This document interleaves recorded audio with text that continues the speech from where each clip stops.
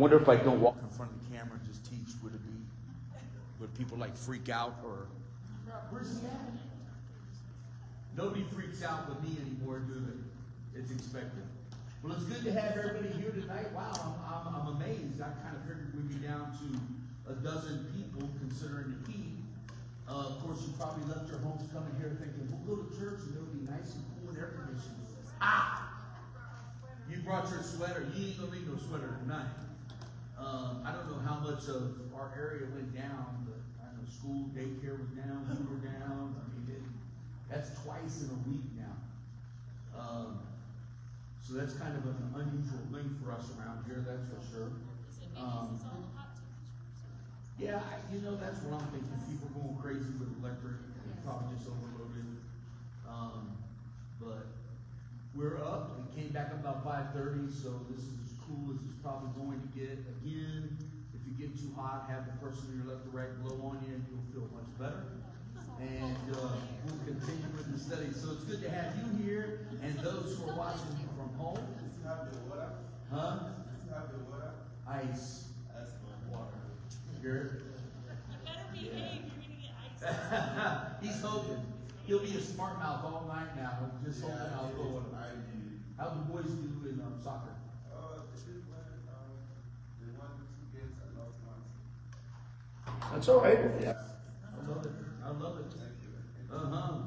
All right, gang, let's start with a word of prayer, and then let's take a look at Revelation 14 to 144,000 and the Lamb of God, for whom sinners. Heavenly Father, we thank you for this time. We thank you for this night, Lord, another great chapter here in Revelation, and we keep moving through it. Well, one chapter at a time, one step at a time, hopefully gleaning and learning more and more as we go. And I pray, Father, that the overall, overarching lesson would be that of hope that we have in Christ Jesus, regardless of what the end looks like. And right now, Lord, as we watch the news and we listen to everything going on, we and a lot of people wonder where the hope for the future is. Well, we have it in Jesus. And I hope that word goes far beyond the walls here and what the internet can carry, so that people would start looking to you and not fretting over the end and what it might look like. So, Father, I pray your blessings upon this night as we take a peek into heaven at the 144,000 and the song of the Lamb of God. Bless this night and all that we do, we pray. In Jesus' name, amen. So open up to Revelation chapter 14, or you should have it on your papers. I also put, I've been doing this more and more, but on the back of your papers, you'll have a list of scriptures that I will refer to. Sometimes we get a little lost on where I'm going, and I understand that because I tend to be a traveler, and you never know where I'm going to end up. And so I put these down so you can go back and re-reference them later.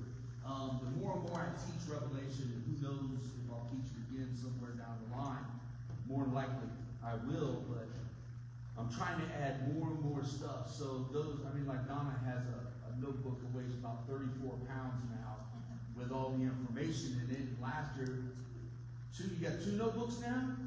My goodness, girl. And then last time I taught it, you had one that weighed 28 pounds. So see, I added 6 more pounds of information to it. So every time, hopefully, and I hope you do the same. I hope that you take this and you learn from it, but also continue to study it. Because, a lot of people believe we're seeing end times right now. And I think there's a lot of things pointing to it. But I still think that there are those things that have to be done, and what has to be done is the people who are called by my name need to rise up and quit worrying about whether people think that you're prejudiced or creepy or freaky or retarded or lacking in brain power. They do think most Christians are a little, and if they watch me any amount of time, then I probably solidified that. But it's important that we who are called by his name begin to do the things that we were supposed to be doing from the get-go. And as we see our world flip upside down, now is a great time for that. Amen? So let's take a look at this. Verses 1 through 5 of Revelation 14. Then I looked, and there before before me was the Lamb standing on Mount Zion. Where was he standing last time? Last time we saw him, where was he standing? Way back in Revelation 5. On the throne when he took the scroll, remember? That was the last time we saw him standing. Here he's standing on Mount Zion. And with him 144,000 who had his name and his father's name written on their foreheads. And I heard the sound of from heaven like the roar of rushing waters and a loud peal of thunder. The sound I heard was like that of a harpist playing their harps. It was like that of a harpist playing their harps. You ever wonder where people got the idea angels play harps? This is part of where they got that idea from. And they sang a new song before the throne, before the four living creatures and the elders. No one could learn the song. No one could learn the song except the 144,000 who had been redeemed from the earth. Okay? We'll talk about that in a moment because I know there's a lot of interesting thought on this. These are those who did not defile themselves with women.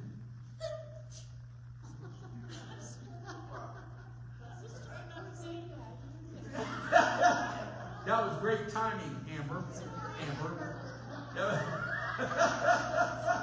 At first I thought Robin may have poked her or something. I didn't.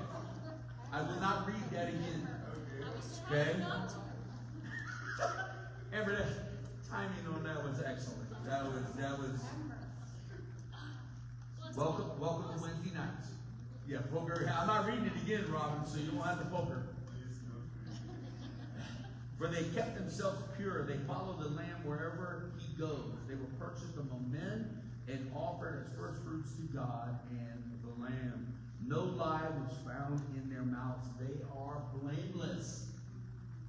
144,000 blameless individuals who have not defiled themselves, and there is no lies in their mouth. Out of 8 billion people in our world today, how hard would it be to find 100, let alone 144,000? But that's an interesting concept.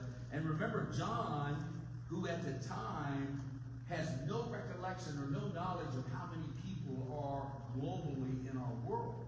His world at this point is about this big. Okay, it's just very small. It's all he can see, all he can hear from and talk with. It's no bigger than that. Today we look at our globe and we can literally see 8 billion people existing. Back then that was impossible. We talked about that a few weeks ago. So we begin in verse 1. We begin with a vivid scene. John said, I looked and there before me. Now we have to understand this is not just an image or a portrayal of something. Here he is again like he was at the very beginning. Remember at the beginning when he first entered and he said, I'm not the body anymore in spirit, and now I see before me. Where he's in the same place now. He's in the same place where he's witnesses with his own eyes. And he said the Lamb, who we know is Jesus, is standing on Mount Zion. Now, this is an interesting statement, especially if you study Isaiah. Isaiah 63 talks about Mount Zion.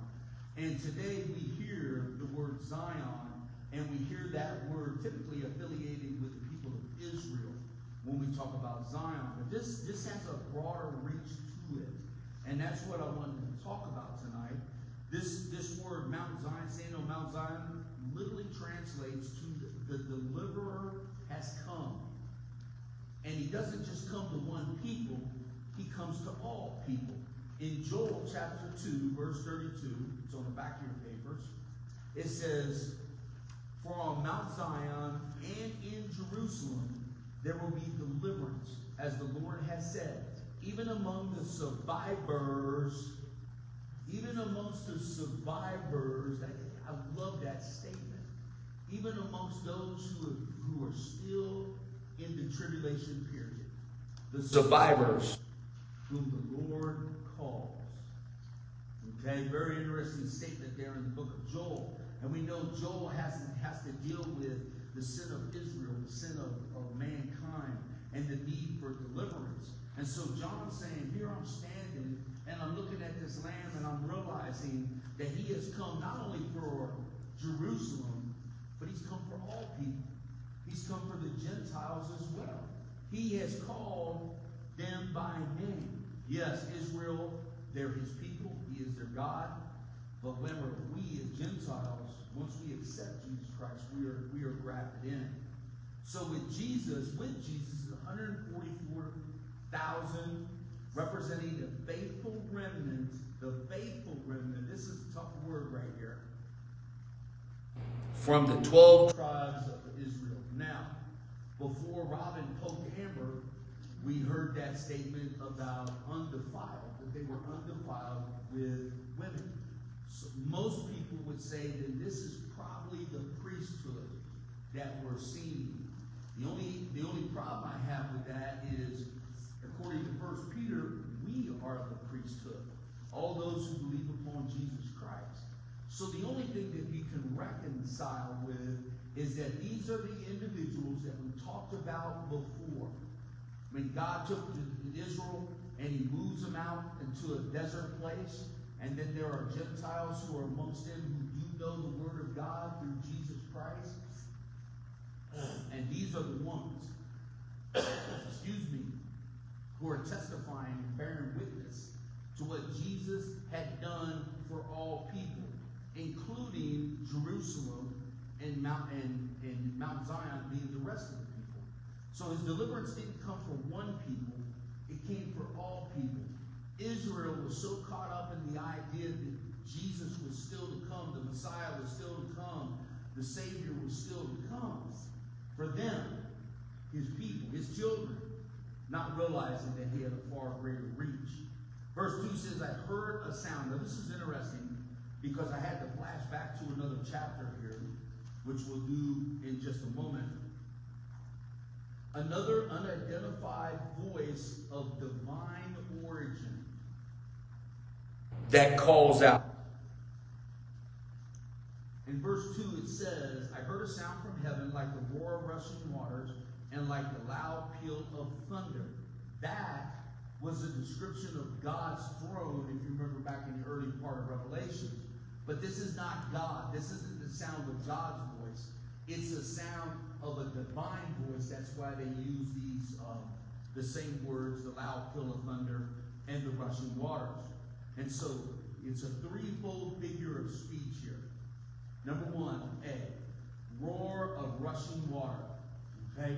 From Revelations 1, verse 15, it says his voice was like the sound of rushing water.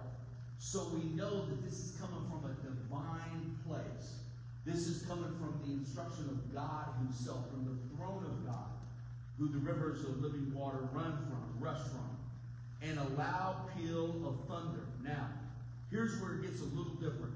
In chapter 6, verse 1, if we go back, because what was, is, and what is, will be. I watched as the Lamb opened the first of the 7 seals. Then I heard one of the 4 living creatures say in a voice like thunder, come. Okay? So now we know it's a divine presence, a divine origin. We know it's from the throne of God. And we realize that at the throne of God, there are seraphims that circle day and night. Day and night. And they say, what? Is the Lord God Almighty, who was and is, and guess what, folks? He's coming. He's coming. So it's one of the angels that is proclaiming this. One of the angels is making the statement. This isn't God. This isn't Jesus.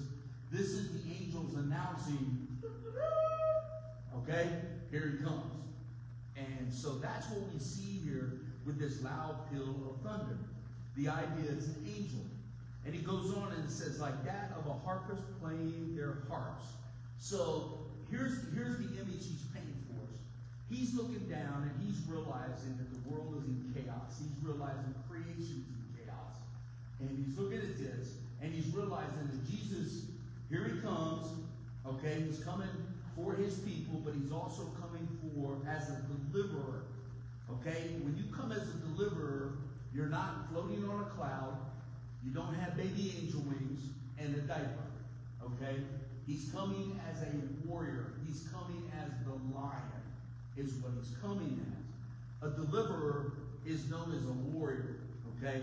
Not as assaulting. And so, in the midst of this chaos, in the midst of all this is going on, this loud roar and peals represents a harmonious tone in the midst of chaos. I really enjoy all kinds of music. And I have my preferences, but there's some music I love to hear, and that really brings a sense of calm. Harp is one of those. A harp, man, if you have a person who knows how to play a harp, the tones and the sounds that emanate from that are amazingly peaceful, amazingly harmonious, and that's the image that John's trying to paint for us. Back then they did not have a synthesizer or keyboards and things like that, so it wasn't like he was using something that we use on Sunday. I mean, we use a synthesizer and keyboards to help the atmosphere, and that's what he was recommending. He said, "This is the sound of angels playing harps." So in the midst of this chaos, there was harmonious sounds. There was a peace that was emanating in the midst of chaos. And that's what we're looking for in the world today. That's what the world is looking for. They're trying to find peace in the midst of all the chaos. Sadly, they look to the church, they look to the believers, and they see our lives in chaos as well. So they're running around trying to figure out who has this truth. Now think about it. This is part of the plan. This is part of the enemy's plan. Because everybody's running around looking for truth, looking for peace. You can watch any news station anytime you want, and they're always talking about peace in the Middle East, peace all around the world, peace, but they never include Jesus. Yeah, the Prince of Peace. The only one that can bring peace. John tells us he is the only one that can give you peace. So everybody's running around trying to figure out how to get us into a peace plan, not realizing there is a plan. There's been a plan. There always was a plan. And so the enemy is using that right now, which will, again, as we talked about last week, imagine this. Imagine the world in such chaos, and we're still teetering on that now, that a great spiritual leader arises and brings forth peace. And millions and millions and millions of people follow what he says because they always have. And peace then comes. The ushering in of the false prophet and the Antichrist is a part of this process. And so Jesus, in the midst of this chaos, is bringing those harmonious tones. He's bringing, in the midst of that, peace in the midst of all chaos. They were singing a new song. This is interesting to me. Because now let me paint the picture for you. The church, those who believe in Jesus Christ, they're raptured, gone. Adios, see you later. Okay, we're in the last 3.5 years. God takes his people, Israel, and he moves them out to a desert place. And he surrounds them with protection. And the only ones that can speak into their lives are the ones who knew the word to begin with, but never truly accepted it. And so these people, they're over there. So now, what we have left here is individuals who are going to receive salvation in the last 3.5 years without the luxury of the church or its people. So what is the new song that they're singing? It is one of salvation, because they don't know this song. How many? You ever stop and ask yourself how many songs we sing? I don't care if you're a hymnal person, or if you're a contemporary or progressive individual when it comes to music, church music. All of it sings about Jesus Christ, our Savior. Okay? But if you don't believe in Jesus, then you don't believe in the song. And you can't be singing the song. So now that the church is gone, that the people are removed, these individuals who are saved, they are saved and sing this new song. I wonder if in this song it's, you were right, we were wrong. You had the answer, we were stupid. I mean, I wonder what the words are going to be. Because they've lived how many hundreds and yes, thousands of years and never once looked to Jesus for salvation. So this 144,000, they sing this new song of salvation. They were the 144,000. They did not know the song because they did not know Jesus. Very simple Answer right here. So what song was sung? Well, we know what song is being sang. I just asked that question. I just wonder what the verses are. Okay, I'm sure they got the chorus down. But according to Revelations 5:9, here it is on the back of the papers, and they sang a new song. This is way back in Revelation 5. Remember that? After John discovers he who sits on the throne, they sing a new song saying, "You are worthy to take the scroll and to open its seals because you were slain. With your blood you purchased for God persons from every tribe and language and people and nation." There it is.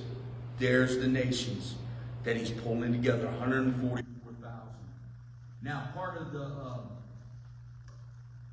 my, I hate to say my belief, but part of my reconciling the passages is that there's one particular group of individuals, faithful followers, that believe there's only 144,000 that will be saved.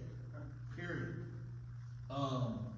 Dennis, one of my close friends, he used to invite them in to find out which number they were. Because there's so many of them. There's 2.7 million, I believe, 2.75 million believers in that embodiment.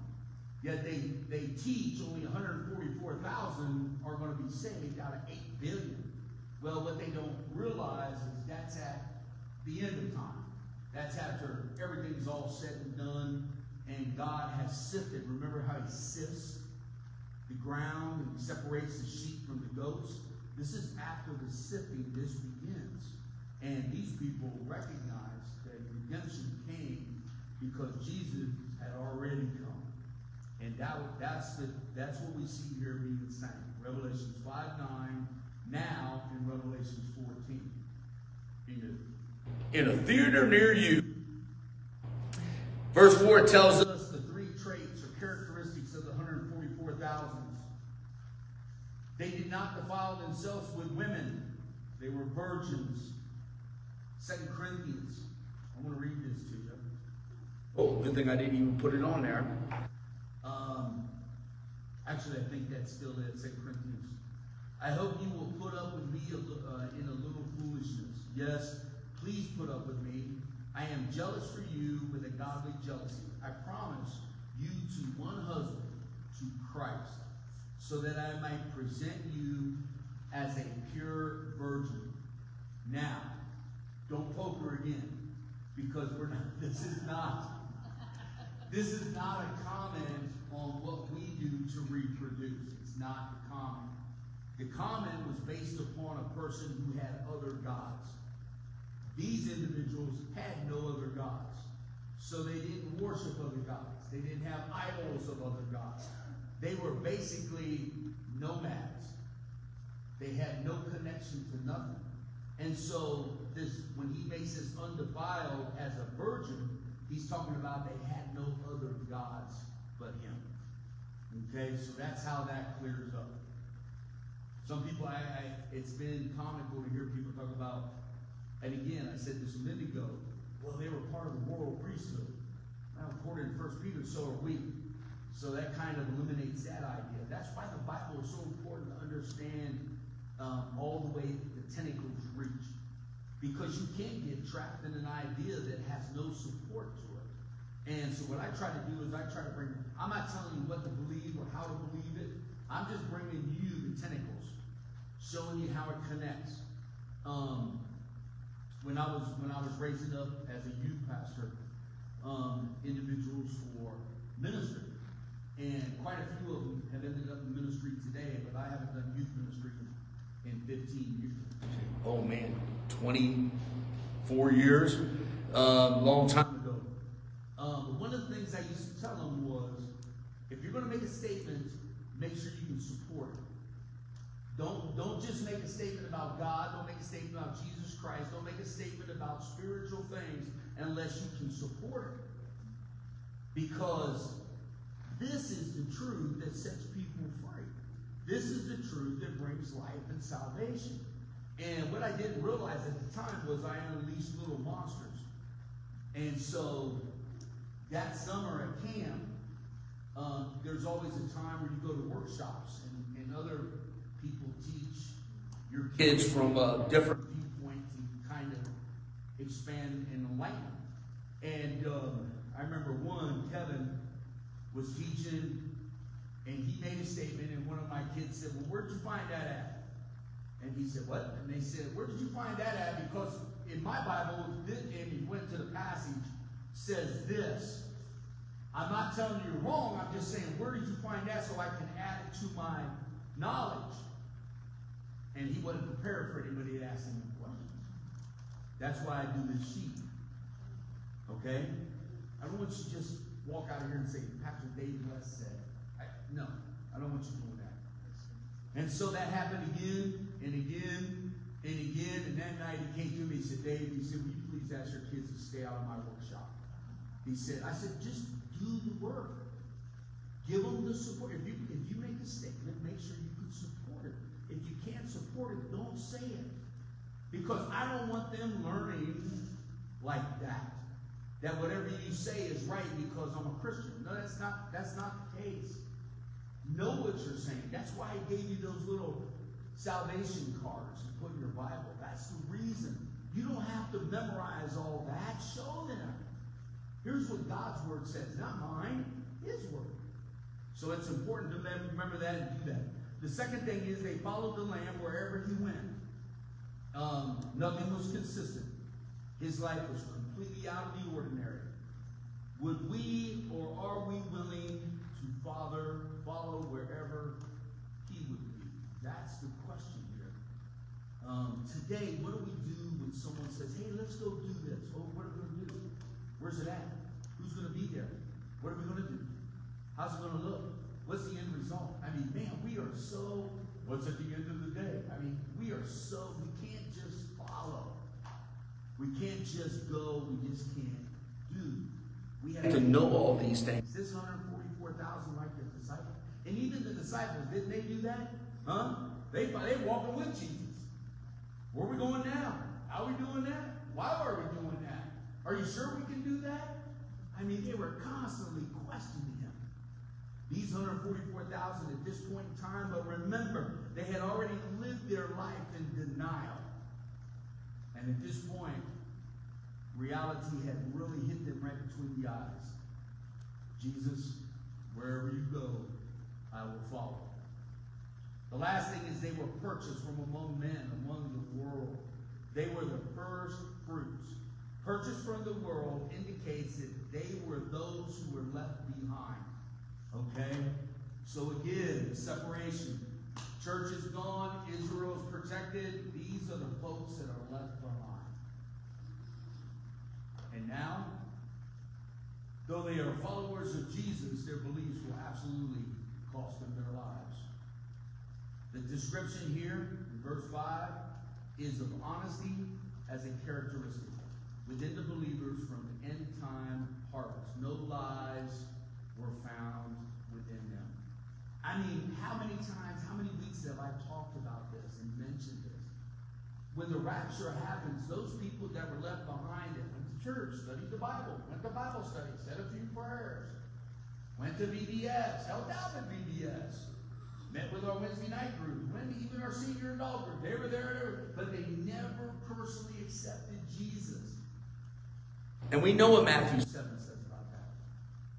We know what Romans chapter 10, verse 9 and 10 says about that. They never made it personal. This becomes very personal for them. You can't threaten them with their lives. You can't. You can't call them haters. You can't call them prejudiced. You can't slander or slam them at this point, because at this point, they know and they don't care. They don't care. And we've seen an example of those martyrs throughout history, haven't we? Martyrs just like that, who knew in their knowing what they know. They didn't care if their life was called upon the line, because they knew. And they knew the worst thing that could happen for them. It was the best thing that could happen to them. Verse 6. Then I saw Another angel. Again, this solidifies the idea that it was one angel already. Okay? That the loud voice, remember the thunder? John said, then I saw another angel flying in midair. And where did these angels fly? Above the head of God himself. And he had an eternal gospel proclaimed to those who live on the earth, to every nation, tribe, language, and people. He said in a loud voice, fear God and give him glory, because the hour of his judgment has come. Not is on his way, has now come. Worship him who made the heavens and the earth, the seas and the springs of water. Verse 8, a second angel followed and said, fallen, fallen is Babylon the Great, which made all the nations drink the maddening wine of her adulteries. Verse 9. A third angel appeared, followed them, and said in a loud voice, if anyone worships the beast or his image, or receives his mark on the forehead or on his hand, he too will drink from the wine of God's fury, which has been poured full strength into the cup of his wrath. He will be tormented with burning sulfur in the presence of the holy angels and of the Lamb. And the smoke of their torment rises forever and ever and ever. Here's another description of what I talked about 3 weeks ago in my Sunday message. The doctrine of hell. It is a doctrine. It is a real place. Each and every one of us are eternal beings because we're made in the image of God, and we'll spend eternity somewhere. Somewhere. there is no No rest day or night for those who worship the beast in his image, and for anyone who receives the mark in his name. Whew, okay. So, one angel has already proclaimed, here he comes. All right? Now we look at these, and I named them angel 1, 2, and 3 because the first one is already spoke, and we know how many seraphim flew above the head of God. Right.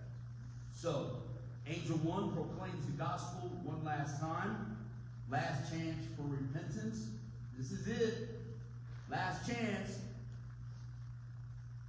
Angel 2 Proclaims all who do not repent are now enemies of God. This is down in verses 6 to 11 there, 14, 6 to 11, angel 1, angel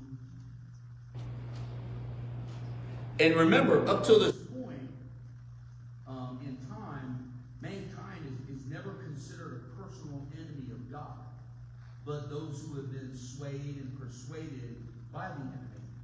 But now they've made their choice, they've made their decision, and if they don't repent, and if they don't proclaim, then they become a personal enemy of God.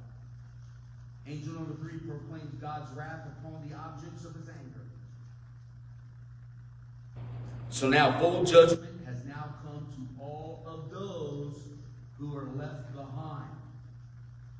Okay? Full judgment now comes to those who are left behind. So the question again that continues to be asked, is there still a chance? With God, There is. With Dave, no. With God, yes. I'm thankful that I'm not God. You should be really thankful. And, think about how we make decisions on things. Man, we see something, we live in a world today where we see or hear something, we don't even have to have any background information. They're guilty as charged. I'm just perplexed by this cancel culture. I'm perplexed at how we can go back 20, 30 plus years and somebody said something stupid when they were 14, 13, 16 years old, and now their life is over. Not just their job, their lives are over. Because now they carry that with them everywhere they go. Now stop and think about this. Because is this not like the marks that we're talking about here in Revelations? I'm not saying cancel culture is a part of the mark of the beast. I'm not saying that. What I'm saying is they don't get stamped with anything. They don't have a tattoo and they don't have a barcode on them. But now people know who they are and they know what they've said and what they've done. They carry that with them so people know. I was with this one actor, I can't remember his name off the top of my head. It's one that Chrissy Teigen is just brutalizing, man. I'm telling you what, she told this one 9-year-old kid, it'd be best that you slit your wrist. And I'm going, why would you say that to a 9-year-old? I mean, as an adult. And I think about this stuff, and I think about how crazy our world is becoming and how isolated we're becoming. We're at a place where we can't say anything. We don't know what to do. We don't know what to say. I mean, we become so isolated. And the pandemic didn't help us any. It pushed us farther into that isolation. But we all know through history that mankind has a way of rebelling, has a way of going back to its divine and standing up for what they believe. And I believe that we're still going to see that in the coming days. And I think that these people who are a part of this cancel culture and part of this holding people's past against them, they're going to answer for that. And they're going to answer for it in very real. Yes, I am on live, and I'm sure if it hit the YouTube, I would have people with problems with that. But it's a truth. It's a truth that we see, and we see it here in the book of Revelation. Well, modern society has shown that through technology and social media and cameras and everything all around us, people can't outlive anything. When we were kids, if you said something, you either apologized or you moved on. There wasn't a little guy keeping a record of every little thing you said or everything you did, and so there wasn't. It's not that it didn't happen; it's just it just happened differently. Absolutely. And nowadays, you can't even scratch yourself wrong in the grocery store that you might be seen on camera and be considered doing something inappropriate. Who knows? No, absolutely. You know, it's just like I heard on one anchor say, and he was exactly right. If we were going to hold something against anything anyone ever said or did, we were all guilty. Always. We just had the benefit of nobody tracking us back then. And today, it's all tracked. It's all out there. And it has created a society. Now listen, but listen, I still believe this is part of the enemy's ploy. I mean, he has absolutely gotten the church and Christianity at a point of shut up. And we're afraid. We're afraid to say anything. As soon as we say anything, someone's going to cancel us. I wish somebody had canceled me so the retirement would come a lot sooner than 72. But, you know what I'm saying? I mean, this is such a ridiculous world that we're living in right now. And, yeah, I'm off. Yeah. I'm done. Just Second Timothy chapter 3 says, if we don't have time to read it, it's talking about the same time, so how people live. So, love us said, it's all about me, rather than love of God. Mm-hmm. So when you throw God out of our lives, it's going to become selfish, it becomes about me. And we will never see anything through the eyes of God. We will see through our own eyes. And I will see how flesh can bring up with God. Right. So nobody will be able to please God. So it's a manifestation of what has been predicted in 2 Timothy. Yeah. I mean, You know, we're seeing the manifestations of Timothy's prophetic utterances, of John's prophecy. I mean, it's all coming in real-time form. Now, again, though, I say to you that you go back to the last 2,000 years of history and people thought the same thing. People thought the same thing that, oh, it's coming because of this and this and that and that. But I think here in 2021, we have more opportunities to fulfill this than ever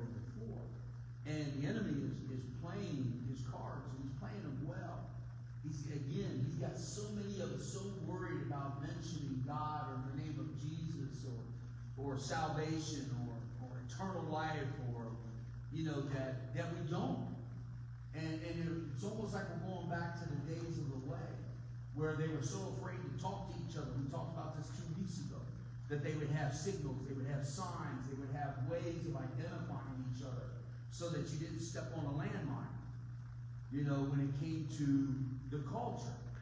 Here we are again in the exact same place. And it going forward won't be easy. And for people who are in the pastorate or the ministry, it's going to become more and more difficult, beyond a shadow of a doubt. Let's continue on here. Time has now been exhausted. Verses 12 through 20. This calls for patient endurance on the part of the saints who obey God's commandments and remain faithful to Jesus. Then I heard a voice from heaven saying, "Write, blessed are the dead who die in the Lord from now on. Yes, says the Spirit. They will rest from their labors, for their deeds will follow them." I looked, and there before me was a white cloud, and seated on the cloud was one like a son of man, with a crown of gold on his head and a sharp sickle in his hand. Then another angel came out of the temple and called in a loud voice to him who was sitting on the cloud. Notice where this angel came from. Not the head of God, but from the temple. Okay? So we see another angel here. Called in a loud voice to him who was sitting on the cloud, "Take your sickle and reap, because the time to reap has come, for the harvest of the earth is ripe." So he was seated on the cloud, swung his sickle over the earth, and the earth was harvested. 17. Another angel came out of the temple in heaven, and he too had a sharp sickle. Still another angel, who had charge of the fire, came from the altar and called in a loud voice to him who had the sharp sickle, "Take your sharp sickle and gather." Well, you have to be careful with that. That's a bunch of S's right there in the road. "Gather the clusters of grapes from the earth's vines, because its grapes are ripe." The angel swung his sickle on the earth, gathered its grapes, and threw them into the great winepress of God's wrath. They were trampled in the winepress outside the city. The blood flowed out of the press, rising as high as a horse's bridle, for a distance of 1,600 stadia. So, here comes the end. Here comes, it's upon us. And now, but again, I want you to remember now, this is because we're going to get a little tricky when we go into Revelation 15 and we start talking about the plagues and bowl judgments. Because people are going to go, wait a minute, if full judgment has already come, then why are we doing this? Revelations is not chronological. This happened, and this happened, and this happened, and this happened. Revelation is John appearing into the end times like this, like God does. And he's telling us things that he sees along the way. This is what I see. This is what I see. I saw this. I believe, this is my own personal opinion, because that's where I think the hope comes from, is instead of putting this in chronological order, the Lord God had to do it like this with John, because could you imagine how depressed John would have became if all he saw was endless destruction, endless death, endless despair? So he get a little snapshot of despair, destruction, and all of a sudden, boom, he get the pomp and circumstance. Keep him going. Remember way back in Revelations when John fell and he was in tears, and he said, no one, absolutely no one in heaven or earth or under the earth can possibly save us. And then he was in such despair at that moment that's when God handed the scroll to Jesus. And Jesus stood upon the throne with the scroll in his hand. And John came up from that depression and he back into the hope that we have in Jesus. And I see this throughout Revelation. Every time there's this downer, there's this uplifting that happens in the midst of it. And every time this uplifting happens, it always points to the person of Jesus. Every time, all the time. So let's look at 12 through 20 here, the last part of our fill in your blanks. Verse 12, the saints will pass through times of troubles.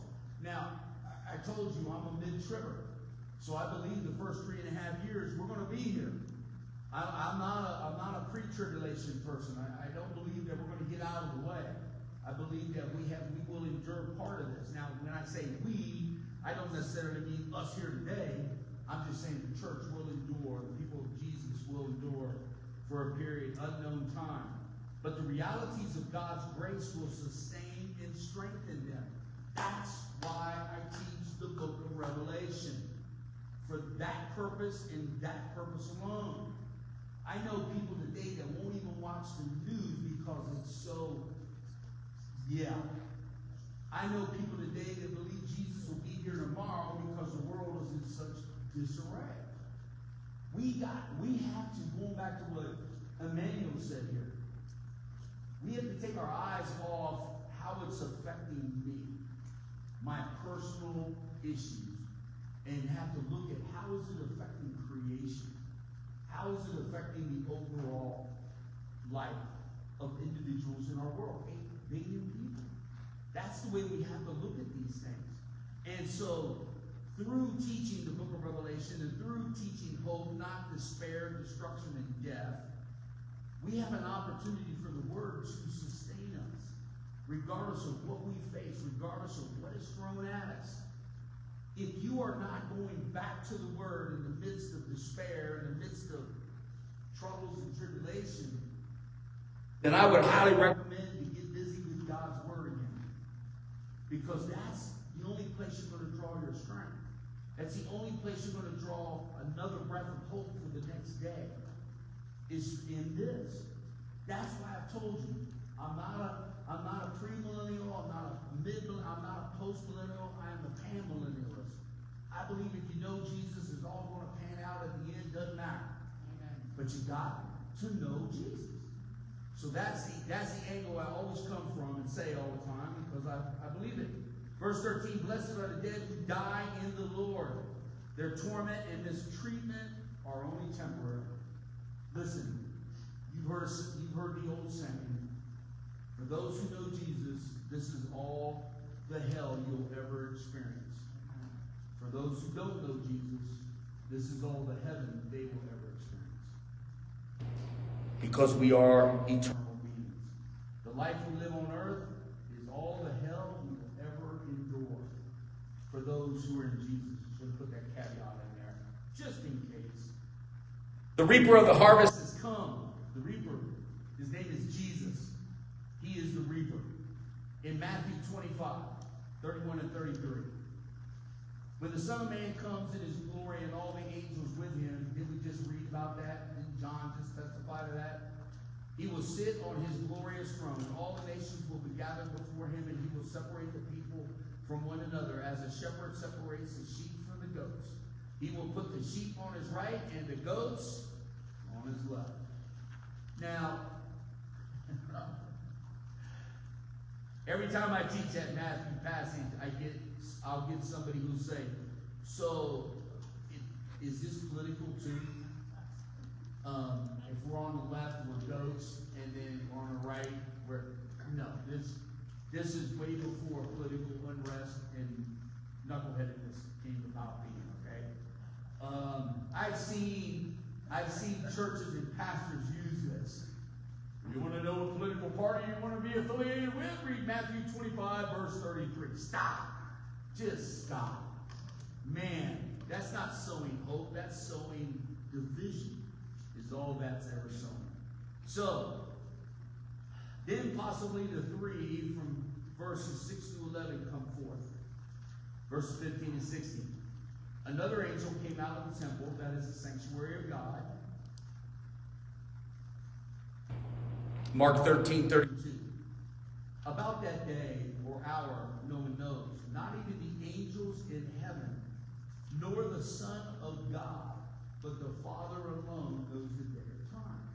So they're all waiting with bated breath. I mean, I can't even fathom what it must be like for them to look down and see what's going on here and waiting for them to unleash Jesus.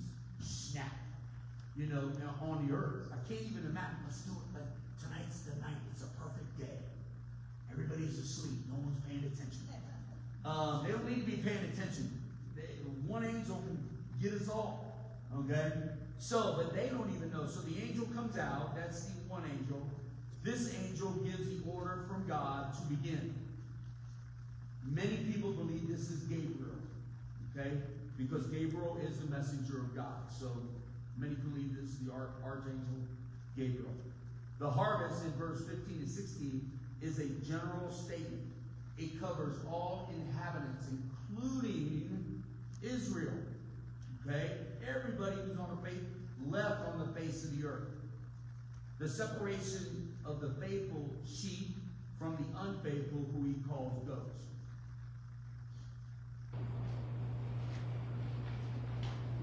So this is what the angel does. Comes out of the sanctuary. He announces that things are going to happen. The harvest has come. Time is up. All the inhabitants are left on earth. And he separates them between the sheep and the goats. Finally, still another angel came out of the temple place. He had a sharp sickle. Why him? To gather. This one is known, what we call as the angel of death. You heard the terminology, the angel of death. Well, that's what people, this is the name that they would give to him. Do I believe he's in heaven right now, in the Holy of Holies, and they say, dude, death, just a minute, man, you're on, okay? No, I don't believe that for a minute. But he is the one that goes out and does the gathering. Possibly representing the call of the church and its ministers to unbelievers. This was an interesting insight that I picked up on. There will come a time where the believers will say to the unbelievers, we are all eternal beings. You are made in the image of God, who is an eternal being, which means that when we die, we will all spend eternity somewhere. It amazes me time and time again. And I've said this so many times.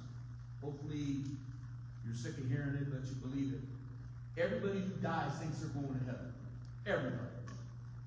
I mean, it is an amazing fact. Even people who denounce God or their belief and call themselves agnostic or atheist. I've only met a couple people in my lifetime that could care less about a funeral service, but they said, I'm just going to be worm food, so it doesn't matter. They have no concept and don't desire to have a concept of next. But on the other hand, a majority of agnostic atheist people believe the opposite, that there is an eternal life after this. They just don't call it God or Jesus. But as we see here, that's not true. Some are called goats, and that does not mean the greatest of all times. All right, it does not mean that. Either way, this is God's judgment. Verse 18, and yet another angel who had charge of fire, meaning the final judgment. This is the destiny. Hell's fires, all-consuming fires. Now, what's interesting here is in Matthew 7, 17 through 19. I'm going to read this for you. Yes, it's on the back of your papers. Likewise, every good tree bears good fruit, but a bad tree bears bad fruit. A good tree cannot bear bad fruit, and a bad tree cannot bear good fruit. Every tree that does not bear good fruit is cut down and thrown into the fire. Now, the reason I bring this up is because for those who have grown grapes, when a grape comes out, it looks like what? Good fruit, because there it is. I can see it. I can touch it. I can taste it. If you run back to the book of Joel, I should have put that on there. See, here's another one I should have put on there. It talks about the foxes that nip at the grapes. Now, let me take you to that passage there and explain that, because I used it a few weeks ago on Sunday morning. The blooms on the grapevines are believers. And they produce fruit. Some of that fruit Is never produced. and those grapes are all. Ultimately destroyed. That's the image that he's painting for us. And so the book of Joel, he says, why do people keep nipping at the grapes? They're not talking about the grapes, they're talking about the blooms of the grapevine. Because if you kill the bloom, you kill the grape. And that's the reference to it. And that reference spoke pretty directly to people who are ministers of the Word of God. And how people nip at them. And so finally they go, I'm done. I'm not doing no more of this. You know, I'm here to try to help. I'm here to try to encourage and bring hope. And all you do is nip. I used to keep a file. Nips. I quit doing it about 7 years ago because the file became too big. And so what I used to do, and this was encouraged by me by my first mentor, he said, now, Dave, doing this job, you're going to get all kinds of crazy comments, letters, cards, and people will hate you because they hate him. Not because of you, but because of him. Some will hate you, not because of him, because they hate you, but this is what happens. The mud that was meant for Jesus sometimes flat on us. He said, so my advice is keep those, but start another file with all the positive things. He says, so every time you get a text, not a text back then, a card, a letter, and that was just demonstrative, then open up your ego file and read those. Then put them back. And every time you get a kind letter or a card from somebody, put it in your ego file, and then the other one put in that file. And it was amazing How big that. file became. Huh? It was not a joy that they became big. Unfortunately, it was the opposite. And I couldn't believe it. I mean, I would have dozens of letters and cards here telling me what I did wrong, why I did it wrong, what I said wrong, I didn't. And then over here was filed with just a few. And it was hard. It was so difficult. And I thought to myself, I finally threw the file away because I thought to myself, I can't make it another 10, 20 years if I keep thinking of these things. And I don't want them around me. So I to the grinder and got rid of them. I still keep the ego file. I do. God is my witness. If someone writes me a nice card, letter, email, text, I file it away because I know the others are still coming. I know they're still coming. I discard them and I go back to the file. You know, kind of like what's his name on Saturday Night Live? Remember that? You are somebody. You're good. You're kind. You're beautiful. Yes, Stuart Smalley. In the mirror. In the mirror. Affirmations, yes. I affirm myself. Hey, listen, that's something. You don't have to affirm yourself as a minister. God will affirm through people, and that's why I keep that file. Because here's the crazy thing, man. Almost 30 years of doing this, and I can't point to very many that I could say that God used me to impact and change their lives. A couple dozen, yeah, but man, think of all the people that I've encountered in 30 years of ministry. And I'll have people that will come out and say, hey, listen, I appreciate so much what you did for me 25 years ago. Well, and that's beautiful. I love it, man. That's in the file you go. But the thing is, for 25 years, you never knew. And then you get that email at Christmas time I told you about from one of my disciples way back when I was youth pastor, saying, I hope that my kids never, ever have a pastor like you. I hate you and what you did to me. And my family, I will never forgive you for. It's you. Where's my ego file? I had to read a bunch that day. Hard. Very difficult. For us, it's difficult. For anybody who speaks the name of Jesus or the gospel message, it's going to be difficult. But judgment is coming. The grapes, the unfaithful, they will be destroyed. And note that God and God alone will hand out the final judgment. We know that from Isaiah 63 back to the Zion claim. It is I proclaiming victory, mighty to save. Why are your garments red like those of ones treading the winepress?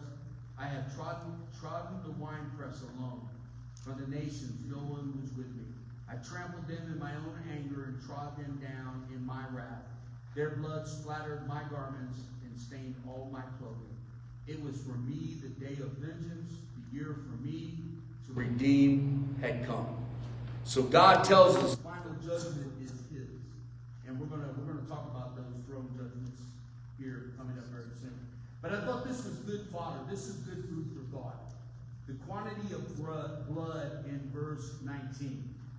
When I read stuff like this, don't you ever want to know what a 1600 stadia is? I mean, I had to know what, I know what a horse is, and I know where his bridle is, but I have to know the overall, yeah, bless you, blood quantity. So here it is. 1600 stadia is approximately 180 miles in circumference. Okay? The distance between Palestine and the Holy Lands, which was interesting. And as high as a horse's bridle, the average was 6 foot, and ended the horrific scene. So you got 180 miles, 6 foot deep of blood. Hollywood can't write that. There's no way. They failed. If you went and seen a movie with 180 miles of 6 foot blood, you turn it off. That's impossible. But yet we see at the end it was possible. So we close chapter 12 through 14 with symbolism and John's vision, telling us what will come to pass at the end of these days and at the things that will occur in human history. John envisions a time that will be marked with stress of finality and completion. That's what John sees. Next week, we'll talk about the 7 plagues in Revelation chapter 15. But remember, it's not in any kind of sequential order, all right? He's telling you what he sees when he's allowed to see it. If you go back to Revelation 4, when he was told, I want you to watch this, but don't write anything down. I mean, he's telling me when to see and what to see. And again, I think for the purpose of providing us today hope, not despair. Amen? Amen. Heavenly Father, I thank you for this night. Father, I pray you forgive me for any words that fell off my lips, Lord, that were not of you or that were of me. I pray that you would strike them from the hearts of all those who have listened. Lord, sometimes I do get a little carried away. I get a little speedy. And sometimes words just fly. And I want the only words to remain in our hearts are your words. Because those words give us life and set us free from the bondage of this earth. So I pray your blessings upon this night and upon this lesson and upon all who had an ear to hear what the Spirit of the Lord had to say. And I ask this in Jesus' name.